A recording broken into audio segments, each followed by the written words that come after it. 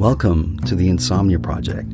Sit back, relax, and listen as we have a conversation about the mundane, or hopefully about the mundane, so that you can feel free to just drift off. I want to thank you for joining us. Thank you for listening. Thank you for sharing our podcast with your friends and family. We hope you will listen and sleep.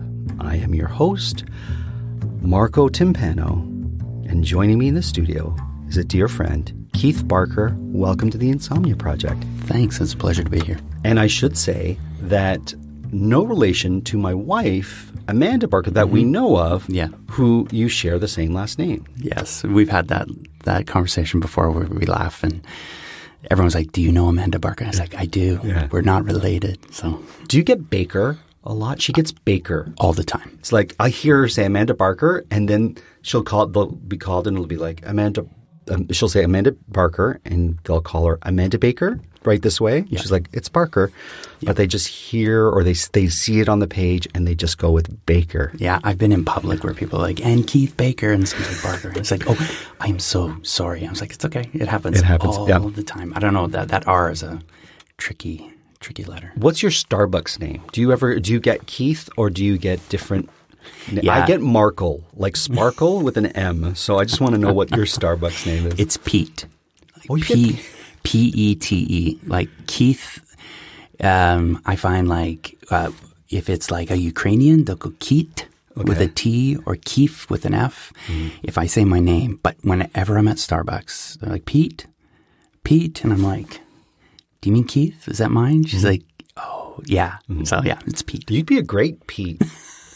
My mom wanted to name me Brad. Oh, really? Yeah. My mom wanted to name me Lance. So there you go. Lance Timpano at your service. And then sometimes she says Lloyd. Lloyd was in there too. Oh, my mom, she named me Keith. She said she'd never met a Keith she didn't like. Oh. Yeah. When it was like in the 70s, and she had met a couple and then she just thought they were great. And it was just like out of left field. She'd never... Yeah, everyone was like, Keith, where'd that come from? She also named my sister Bryce. Oh, that's kind of neat. I like that. And everyone thinks she's a man, so there's that. Oh, is Bryce it's a man's name. Male? Tends to be a man's name, but my sister is like, is Mr. Bryce Barker there? It's like, it's me. It's like, oh, so. But yeah, my mom, Keith, she was like, I just have always, every Keith I've ever met, I really liked. So. Oh, that's great. Yeah. I feel like that with the name Nick. Every Nick I've ever met, I'm like, you're a good egg. Yeah, that's true, actually. Every Nick I know is actually a really nice guy. There you go. Yeah. For all our listeners there with the first name Nick, this show is dedicated to you today. Yeah, we're sending you love. Yeah. Keith, I want to talk to you about this wonderful organization that you're the artistic director of. You're an actor, you're a writer, you're a playwright, a director. Like many people who've been on my podcast, in my circle of artistic friends, you're one of these wonderful, multi-talented individuals. Oh, that's kind. Thank you. And you're part of an organization called Native Earth. Can you tell us about that? Sure. So Native Earth Performing Arts is Canada's oldest professional Indigenous theatre company in Canada. Oh, I didn't realize it was the oldest. Yeah, so it's the oldest. And you can go to nativeearth.ca. We'll mention that again. But. Yeah. And so it started in Toronto at the Native Canadian Centre. It's Spadina and Bloor is like where the first production happened. And it was two fledgling theatre companies that banded together to make Native Earth. And the very first show they put on was The Res Sisters, which by Thompson Highway, which has become the iconic Indigenous play that most people have seen at their regional theater or elsewhere. And they couldn't get any audience in, and they were handing out free tickets on the street. And then their first, I think the Toronto Star gave them a rave review, and they sold out, and it went everywhere. It went to Edinburgh. It sold out and everywhere, and then the rest is history. Thompson's had a long and storied career after that, but he was artistic director at Native Earth at one time. Oh, that's fantastic. And we've been around for 37 years. That's wonderful. Yeah, so lots of ups and downs, but it's It is when they look at the body of work of Indigenous playwrights across Canada, most of those plays the artists have either been part of Native Earth at one point, or the work has either come through we have a festival called Wasagachuk. It's either come through the festival, it's been produced, or been supported in some way by Native Earth. And where is that festival, and how can one attend it? It's called Wasagachuk? Yeah, it's called the Wasagachuk Begins to Dance Festival. Currently, it runs in November, so we run it in the third week of November. Like this year, I think it's the 13th to the 25th. Oh, fantastic! And it's a festival of new work and development. It's multidisciplinary, so it can be opera, dance, theater, spoken word, music, things like that. And that's been around for 32 years. And yeah, it's over all those many nights. We do excerpts of different pieces. So artists, it's like blood on the floor. It's like dramaturgs, and anyone who doesn't know what a dramaturg is, like an editor, they get in a room with the playwright and with actors, and they have 3 to 5 workshops, and they work on the play, and then they present what they've been working on to kind of like, it helps develop the play further. Right. And so you get this, like, sometimes actors have received their scripts the day of, and they get up in front of an audience and they read them. So they're live readings, and if it's a dance, they've been working all in a studio for a couple days, and then they come and kind of show where the working development's at. So it's got this vibe, it's got this excitement. It's like bringing something to life, bringing the words or bringing the movements off the page to life. Yeah. And then it's I love seeing that, because you see what the work, like you just see a fire in the work that gets smoothed out and worked in its final product. But when you get to see that, there's so much energy, and there's so much passion, and there's so much liveliness, and my eyes anyways widen when I watch works like that. Yeah, and I find that actors actually make bolder choices when they have a script in front of them. Right. And they've had some time to work with it. There's some familiarity, and so they get in front of an audience, and I find that they can make choices in the scripts that maybe if they're worried about memorizing or worried about their blocking when it's like a play or professional production, that's something different. Whereas when they have the freedom of just the page in front of them, that play comes, and it allows me and my imagination to go. And some of the best plays I've ever heard have been in these situations where I just get to watch an actor just kind of make bold choices in front of an audience. So it's pretty great. So you work with a lot of Canadian or North American Indigenous playwrights and actors and writers and dancers and artists. Yes. Have you seen works of Indigenous people in other countries as well? Is there a commonality in the work of our North American Indigenous community and artists to those of other nations? Yeah, so we've started to connect globally. So there's a Global First Nations exchange that I was part of. First happened in Brisbane at 2 years ago at the Australia Performers Arts Market. And basically it was the first time space had been given for artists from around the world, Indigenous artists, to come together. And the conversations immediately finding connections, finding things and commonalities and the work that everybody wants to do, and everyone feeling like this Indigenous voice is rising, like after many years of colonization, many years of arts funders not supporting these works, because there's this. It's hard because arts funders see culture and art as different, or they used to. Oh. So if it was cultural practice, like powwow is a cultural practice, they would say. So they wouldn't fund that because it's cultural. That's your cultural practice. But in a lot of Indigenous communities, culture and art are the same. Of course. They are in the same breath. How do you separate a breath? You can't. Like it's so. That kind of and that's the difference between a colonial idea of what art is and what an Indigenous worldview and of art is. It's like you can't separate these two things. Right. It's like ownership. When we started talking about these works, because a lot of it was talking about with other Indigenous artists around the world is like what ownership is. Who owns these songs? Who we talking about like how art has been taken away and then used and then incorporated in operas and all this stuff, and then just starting a conversation around what that is, because for many, many, many years, and many of the Indigenous artists in the worldview is this sense that there is no ownership. It's like, how do you own the sky? Right. Like, how do you own this land? Like, when you're gone, it's not yours anymore. Right. So how do you own that? So that, that idea of ownership is always clashed against this colonial idea of like setting up stakes and this is mine and this song I own, so I get all the rights to that. And it was like, whereas community, it was around community and around like the better good of everybody. Sure. Like it wasn't about like, I get all the money and you have none. You would always share. And that was that world of survival, right? Like that's how you survived as community. So in the same as art, everything was shared, right. Storytellers, everything's oral. So someone would always tell you their story or always share stories with each other with the idea of sharing it, not the idea that you have now own it and you're going to go make money off of it. And so when we start talking globally, like we have a really strong relationship right now with the Australian Indigenous and the Maori. In New Zealand. So we've all been talking. We went to this Global First Nations exchange and just started talking about the work they're doing. Because they had, like, you talk about residential schools. Right. They had their form of residential schools as well.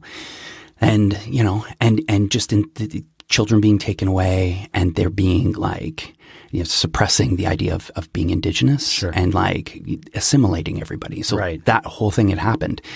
In New Zealand, they had the same thing, but they've retained language and that like they do the haka, like lots of schools do the haka in the morning. There's lots of language still. It gets a little complicated in Canada because there are so many different nations. Sure. Whereas Maori, there are different regions. They speak different, but Canada, there's just... Well, the geography alone, right? It makes it really complicated. And there's so many different regions and so many different communities within communities within communities. And so... And each province has dealt with their Indigenous populations differently and continue to. So it always bothered me as a child. I remember this memory being very young that I was learning French in school, but I wasn't learning an Indigenous language. And I remember saying, why aren't we learning an Indigenous language as one of our languages? And I understand the complexities because there's many different Indigenous languages, but I never understood why I wasn't learning one of the Indigenous languages in school, like a French class, in the area that I happened to be growing up in. And it always bothered me. It always bothered me. And then I studied linguistics later on. And I always had a love for when our professor of phonetics was talking about Indigenous languages in North America and certain sounds that are made. And we were looking at places in the mouth that different languages you would use that, let's say, English speakers don't use as much, whether it's more nasal for certain European languages or back of the throat for certain languages that use more guttural sounds. So I always found that fascinating. I always thought it was sad that we didn't learn an Indigenous language in school. Yeah. And I think we should. Well, in Northern Ontario, where I grew up, I remember asking, because I didn't like French. I really didn't like French. But I think it's more because it was the curriculum, the way they taught French. I just felt, the Francophones know how to do it, how to teach English. Yes. And you can see that. You see the results. But you really see the results of Ontario's French language program because hardly anyone speaks it. And I remember asking, because they had Ojibwe in our high school. Oh, they did? And I asked if I could take that class instead of French. And they told me no. Wow. They actually told me that class wasn't for me.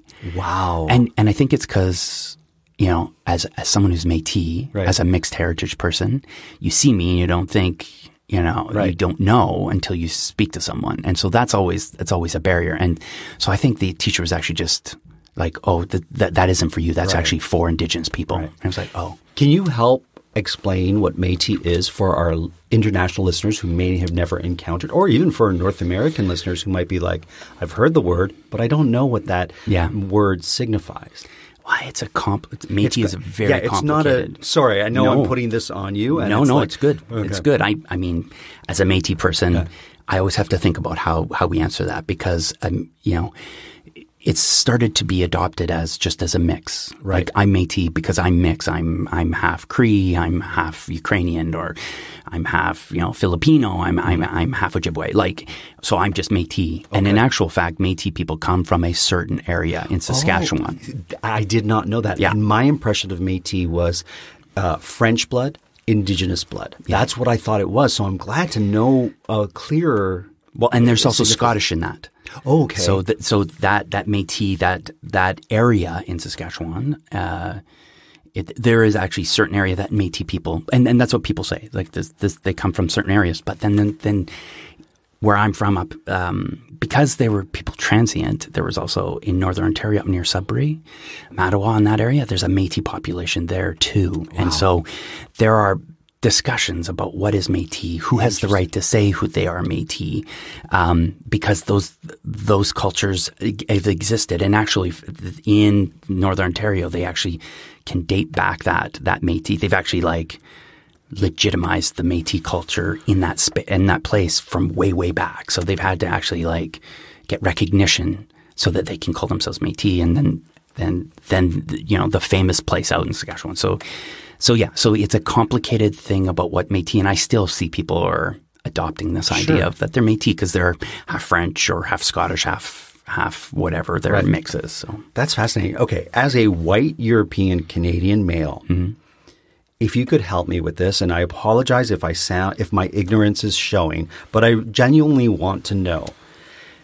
Indigenous, Native, what should I be using and how should I be using it so that I'm using the terms appropriately that the Indigenous community of my country or North America expect I should be using? That's a really great question. And it's a question I get asked a lot. Yeah. There was a time. And I know you're not the definitive person, but I just know that you know much more than I do, and I appreciate any insight that you can give me so that I can make an informed decision. Yeah, I appreciate that, and to say that this is my opinion, but also this is my experience. Great. Is that there was a time when people, Native, was acceptable, and then it moved to. There was a time it became Aboriginal. Right. Aboriginal was accepted. And then people moved into this idea that Indigenous, it's a little more global. It kind of encompasses Indigenous as almost a worldview of Indigenous people. And then sometimes there's a whole group, all kinds of people that don't like that word. They don't like to be referred to someone. I've been in a room with an elder and someone said, I said Indigenous people. And he's like, I'm not Indigenous. I'm Cree. Okay. And so I have found that I need to ask, even in all the circles that is to continually ask how people like to be referred or how they want to be referred. Okay. Because everybody has a different relationship to those words, and because it's ever changing too. It just continues to evolve. And so I think it's always good just to ask if it's okay. Right now, I find that most people are using Indigenous. Okay. And that could change. And you might be listening to this podcast in 5 years' time, and that may have changed. Yeah. But you're right. It never hurts to ask. Yeah. And actually, I know that lots of people really appreciate when someone's like, how should I refer? Do you want, how would you like to be referred as? Or when I'm talking about, and someone, it's just like, oh, thanks. I appreciate that. I'd like to be called Indigenous, or hey, no, I'm Métis. Or First Nation. Yeah. So First Nations or Inuit or, and those distinctions are important for people. And for some other people you meet some people like, I don't care. Right. And you're like, oh, great. Then it doesn't necessarily matter. And then for other people, it's like, it actually means a great deal to me to be this. And so it's like, And it's interesting because in the work I do, I'm always in a room full of people from all different backgrounds, all different nations, all different identifying. And so it's always, we try our best to be as generous as possible just with how people want to be acknowledged. So, of course. Yeah. That's pretty key. Thank you for that. Yeah. And I'm going to ask, and if I'm in a conversation with another person who is of my background or is Canadian and doesn't identify or doesn't have any roots to Indigenous culture, bloodline, I don't know. Once again, I feel like I'm stomping on terms that are ill-conceived. But I think I'll use Indigenous until I'm told otherwise or until someone joins the conversation where I can ask. Yeah. Yeah. And there you go. Well, thank you for clarifying that. I want to mention www.nativeearth.ca. Check it out. Our conversation's not done, but I wanted to shift a little bit. You're a playwright. Yep. What is the part of playwriting that you enjoy most? definitely not the writing. Okay. Yeah. I think it's the editing. The editing. Yeah. Okay. I think that once you have it on the page, and then I feel like that's when the work begins, because then you can start working what you have, the story, start working the arc, make sure that you're telling the story you want to tell. I'm always fascinated when it's the most painful thing to have people read it. Sure. I sweat through my shirt. Okay. Like, it's a painful process, but I learn so much through it. And to hear what they reflect back to me is always like, I have to go away and think about it. But that editing aspect, like that, like the first draft is always the hardest. Okay. And once you've done your first draft, then you start refining it. And that's always, to me, an exciting, you feel like you're moving it then beyond a first draft. What do you love about playwriters that you esteem? Language. Okay. I love how there are just certain playwrights that I can read and I know it's their work. Okay. I just love smart. For example? Michael Healy. Mm-hmm. Yeah. Thompson Highway. Sure. Yvette Nolan. There's just some, it's the Tara Began wrote this play called Honor Beat, and it was happening as her father was passing away. It's about a woman that is saying goodbye to her children. She's in a hospital bed. Oh wow! And just the language that is in that is just, it's about a sister's relationship with their mother. Sounds like a powerful piece. It's a really powerful, but it's going to be at the Grand in London this year. That's London, Ontario. Yeah, and that's 2019-20 season. But if London, England wants to bring it over, they would. They should. Yeah, but to me, it's the language like you recognize. I always love when a playwright is able to hit language that we all recognize. Is like, oh, that's an argument I had with my mom, or oh, that's totally my dad, or something. Like, sure. To me, it's like there's something that we ring inside of us that a playwright is able to capture. There's something we relate to immediately and we get on with. So it's my most exciting. Fantastic. Yeah. Also, I want to talk about ice hockey. I know it's one of the stereotypes, all Canadians and ice hockey, but I have someone who is a ice hockey star. Star? Yeah, I want to say star because I'm so bad at it that anyone's a star compared to me. Right. Tell me about your love for ice hockey. And you play, right? I play. So I play in an arts league here in Toronto. Okay. So is that would that be considered a rough and tumble league? No. Right. It's as they call it, I would say a gentle person's league, but they used to call it a gentleman's league. Okay. And that idea that that they're all artists, all working, that everyone has to they didn't want it to be a beer league. And so the whole idea was we want to be better. Okay. And so you get points in the standings for no penalties. Oh, that's great. Yeah. So if you get a penalty, you lose a point. Like you don't get the point or whatever. And so you're encouraged not to have penalties. And you're encouraged to, like, if someone falls down, to make sure they're okay and stuff like that. And so, that's wonderful. Yeah. I mean, it can get a little chippy. Sure. Yeah. But that's hockey. Yeah. But it's one of the best experiences in hockey I've ever had. I mean, I grew up in a small town where at a certain age, if you weren't a certain size or you weren't of a certain skill, then you just weren't going to play hockey anymore. Oh, wow. And so I mostly played shinny. And so we should mention what shinny is because we have people who are listening in Saudi Arabia right now who are like, I don't know what that means. Shinny? So shinny is just like going to an outdoor rink and just skating with people who show up and just no equipment, just skate with a hockey stick and your toque. Toque is a hat in cold weather and skates, and you just skate around and play. It's casual hockey. So you're not wearing any of the equipment. And so I didn't play for many years. And then, about 10 years ago, a friend of mine said, hey, you love hockey. I was like, oh my God, I love hockey. I watch it. I love, And he was like, would you like to play on a team? I was like, I'm not good enough to play on a team. He's like, hey, I'm playing on a group of, like, there's guys who can barely skate and there's guys who can really skate. Like, it's everybody. Yeah. So I went out there and some guys could barely skate and some guys could. And so it was such a mixed level of skating. Sure. And it was just all these guys in their 30s and 40s living their dream. Wow. Of just playing hockey together. Sure. And it was like we enjoyed more about sitting in the room with each other talking and then playing. And then the Arts League came along. And I was like, I played in a tournament They have a tournament every spring. I love this. They call it Hockey Christmas, and happens on Easter weekend every year. And people just gets better. I know.